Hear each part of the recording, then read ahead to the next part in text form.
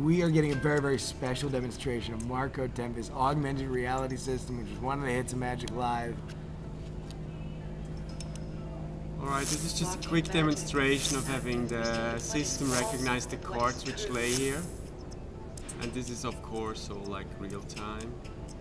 The 5 of clubs is really dancey, still in party mode. Alright. Another sequence which I like a lot is actually the jokers, which is a cell animated sequence, hand drawn. So we have the system recognize the 2 jokers, and then once it sees only one joker, they wake up. Hey, wake up! Whoa. Are you ready? Ready. Let me see what you got. Presenting my pogo stick.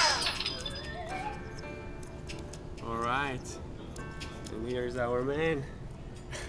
There we go. Okay. All right, yeah. Now, do you want to show us a little bit what goes into this? Yeah, I can show you quickly. There's a little screen which is kind of the diagnostic screen. Let's turn on really quickly the debug information. And here you really see that the computer is actually seeing the cards in real time. We see these little yellow corner trackers. So I'm tracking the position, and I'm also tracking when I intersect with a card. So basically I can use this information. The computer actually doesn't see color, the computer only sees it like this.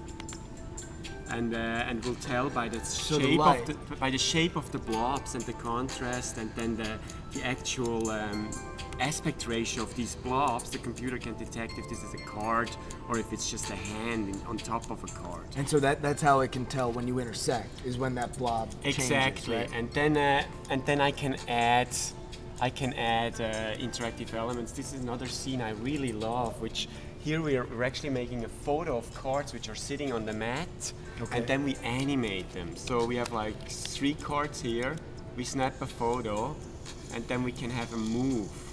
And I'm purposely left the debug on behind it, so we see where the real cards are, and we see where the floating cards are, and then we go back and kind of overlay these.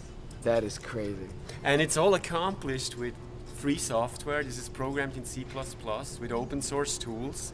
The tool is called Open Frameworks. I use OpenCV, which is the Intel open source computer vision library, and a $40 PlayStation 3 iToy. So this is like this is like, and the funny thing is when people saw you on stage, like people like were talking to me because I was mentioning I was gonna get a tutorial, and it's like, oh my God, you got to look at his camera. Like it's got to be something really awesome, and it looks, you know, very home brewed, and I love it. It is great, and it's just.